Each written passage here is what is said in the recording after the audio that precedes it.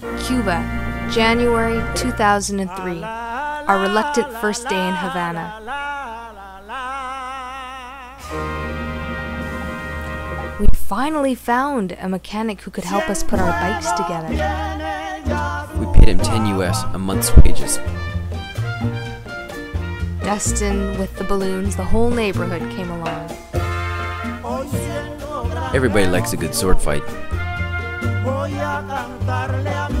Our first day of riding, we rode to the airport to pick up our missing bag and saw some of these posters on our way about the revolution. Fidel, 44 years of the revolution. We will fight until victory. And some of the other posters had to do with the environment, protect the ozone layer.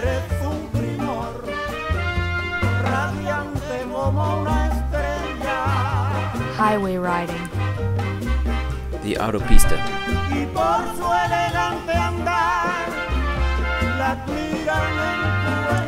Here I'm sharing the road with cars and horses.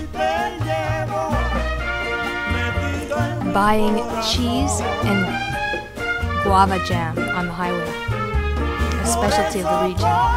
The entrance to Las Terraza, New Year's Eve.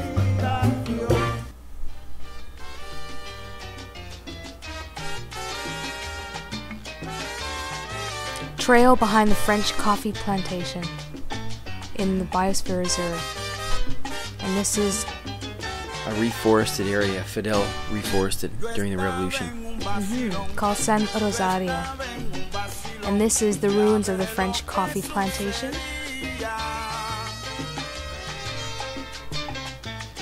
With terracing type of agriculture. Busy highway.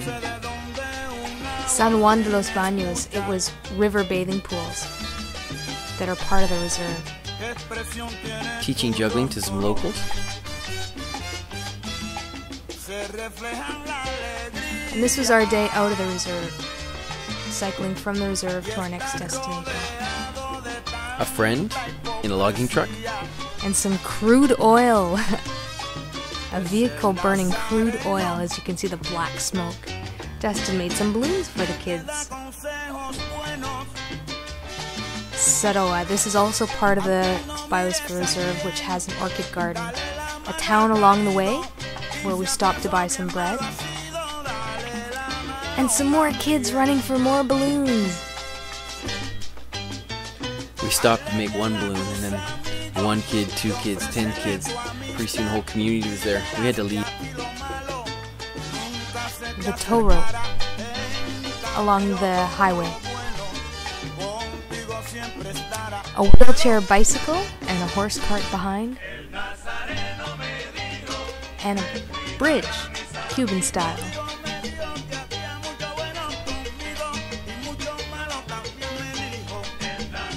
Some colonial architecture in San Diego de los Baños. Dustin getting his first professional shave. This man lived inside this house and you'd knock on his door to get him to come out and give you a shave.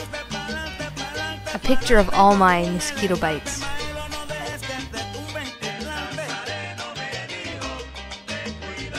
Some off-road trails. We got lost. Entering the Valley of Viñales. Bikes cuddling on the side of the road. Some farmers with their oxen in the fields. Chickens following. And a well-needed water break. It was rum. The Cuban countryside. And more of the Cuban countryside. And more of the Cuban countryside. Fishing with some locals. They invited us to fish. We didn't catch anything. The limestone things at hills are called mojotes. That's a bike. Rain ready. It was wet that day. A torrential downpour on us for 15-20 minutes, really hard. Cubans asked us to come in under the shelter. We said no. It was wet. It was warm, but it was really wet. Finally, we reached our destination in Vinales and Picked up a couple of hitchhikers. in the caves. We left Vinales them in is the known caves. for caves. A really messy photo. Farah wanted a romantic photo. Some more pictures of the mojotes.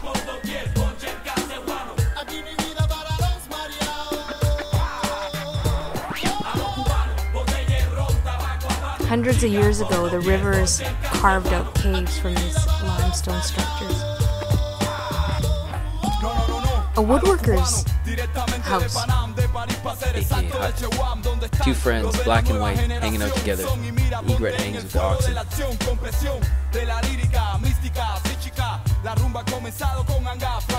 Coming in from a picnic by the river. Sheep on the road. Stopping off at a toll booth before reaching a secluded beach. Called Cayahutia. This is where we camped. In the background, they had a midnight fiesta. Not a lot of sleep was had. And in the morning, we got attacked ruthlessly by mosquitoes and sand fleas. This was going out of the Vinales valleys.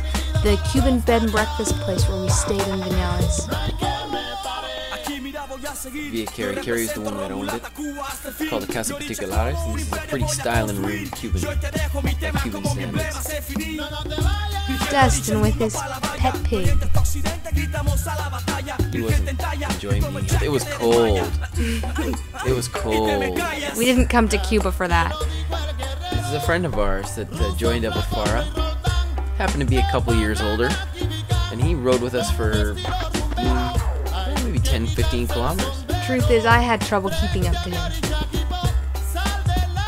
Entering Sandino, some more socialist posters on the buildings and our friends in Sandino.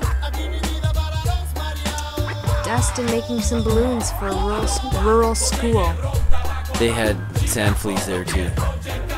We got a lot of sand fleas in Cuba. Notice a solar panel which powers the television so that kids can watch educational programs. Maria la Gorda. Cuban paradisical beaches. It was nice. No sand fleas.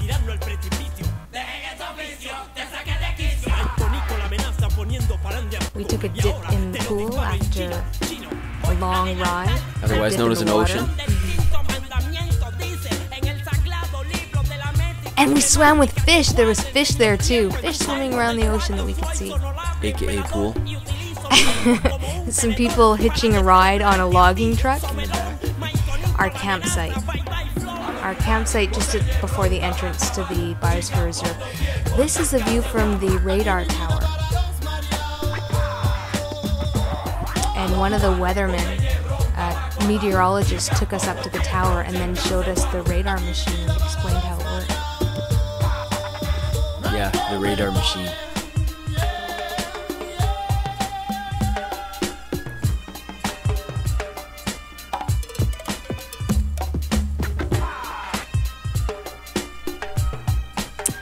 Entering the Guanacabibe Peninsula, which is another biosphere reserve.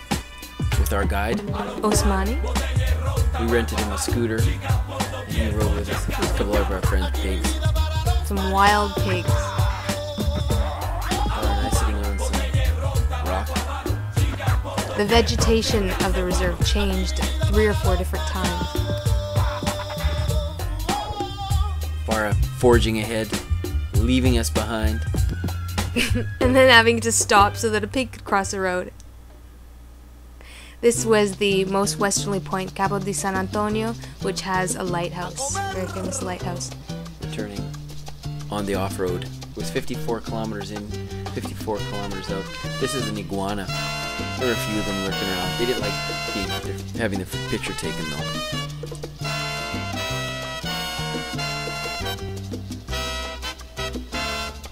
They were building the road, or actually fixing it with dynamite. They blow big holes in it and leave it. Another iguana in the background.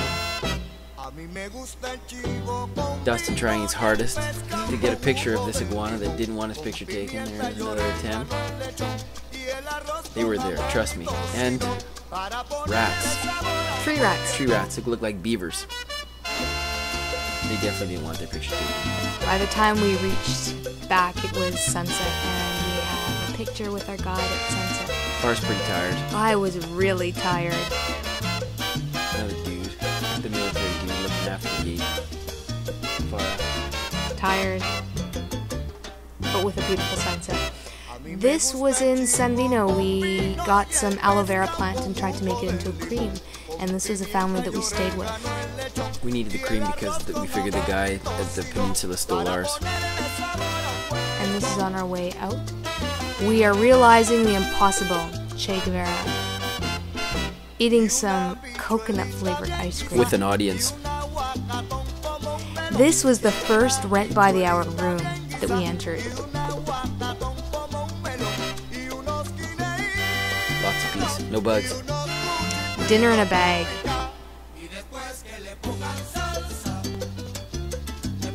Dustin with some cowboys on the side of the road. More of the Cuban countryside. Some cows. More cows. The same cows. A Cuban just riding with us.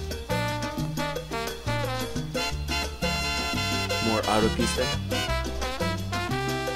Buying bread in Artemisa. Some friends. Skaters. The head of the skaters. Jorge. Other friends in Artemisa that we met. This was the landfill just outside of Artemisa. Very small. And a train that just stopped on the tracks. Cuban transport for people. Stopping for some pizza. And being led by a boy to the next town, and he was holding a dead chicken in the bag. Dustin making friends with the bull or oxen. School, Cuban school.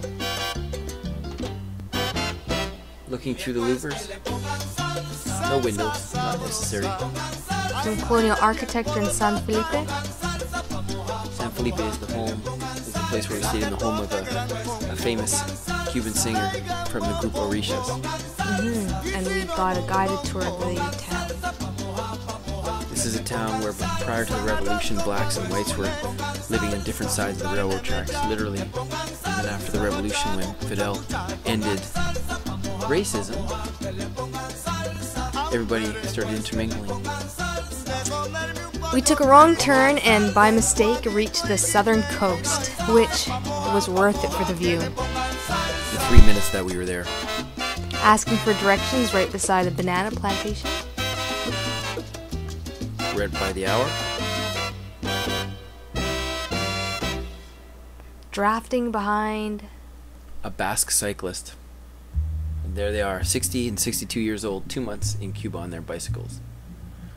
Here are their bicycles.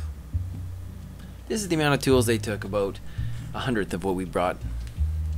This was the Zapata Peninsula, which was home to many migratory birds and also some flamingos. On the way to the Bay of Pigs from Playa Larga. Playa Giron. Victory over the Americans in the Bay of Pigs, in the Bay of Pigs Museum. Wind! Look at those trees. Whew, it was windy that day. The road was really trashed too. Drafting behind a horse-drawn cart. Another rent by the hour room. Cuban-style plumbing. This lady was collecting water for her day. No other taps worked. This is Farah doing laundry. No wonder we stunk on the plane. I didn't. Helping a Cuban man fix his tire. And he gave us some of his sugar cane. Chew on. good stuff. Drafting behind another wagon cart looking for a rent by the hour room. And we ended up here at this place. With 2 young children, nobody else around. They've taken over the town. And then they forced Cuban propaganda and made us look at this map. Farah racing with a couple horse-drawn carts carrying hay. On our way to Cardenas, the Elian Gonzalez Museum. And then on to the north coast. To Matanzas. And some of the villages along the way. Una extraña sensación como añoranza de esta distancia que se interpone, que regresaré bien se supone, y eso me pone. My first attempt at cooking in Cuba.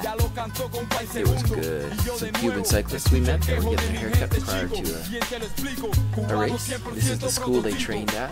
It's actually a fairly fun school. There's a pig in the background. This is the average Cuban mechanic's tools. For bikes, that is. This is a bike stand that they repair their bikes on. This is these Cuban cyclists on the coast of Matanza with us. The water is really deep in the bay. 6th deepest in the world, overlooking Matanzas. The school from an aerial view. Getting ready for a competition the morning of on the freeway. A fisherman thought he'd get in the race too. And an old veteran was by the road too. There's our friend Vincent leading the pack. One of the bridges separates the Havana province from the Matanzas province. And this is some of the road that the cyclists traveled along. This is Jordy. And this is Vincent, 2 of the cyclists. And they're training on their rollers. And there I am, training on their rollers. This is us, Cuban flag, Canadian in the middle, bunch of Cuban cyclists. Cuban transport. These are accommodations that the junior cyclists live in while they're training. This is the state of the building that keeps all their training equipment. This is the door. And inside we have the weight room. And this is beside the mechanics area. There's the mechanics area. This is me helping a couple young cyclists with the tube. They don't have the money or can even buy a tube or a tire. So we help when we can. There's Farah, resting. It was cold.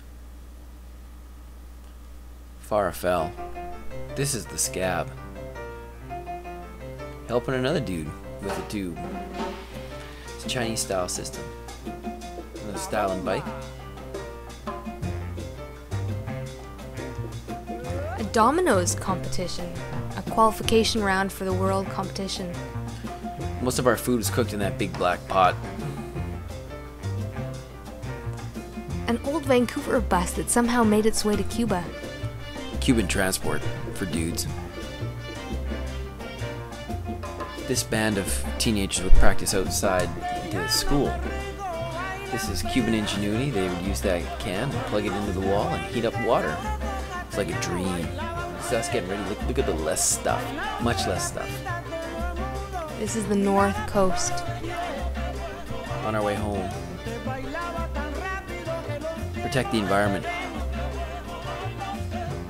Our view of the ocean from our hotel room that we paid $2.50 Canadian for the last 2 nights we stayed. This is from The dining room. This is looking through the windowless window out onto the ocean. Farah getting some oil.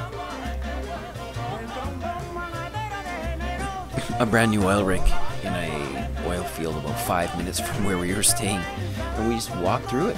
We encountered some sheep living around the oil, and some of the pumps were within 30 feet of the ocean.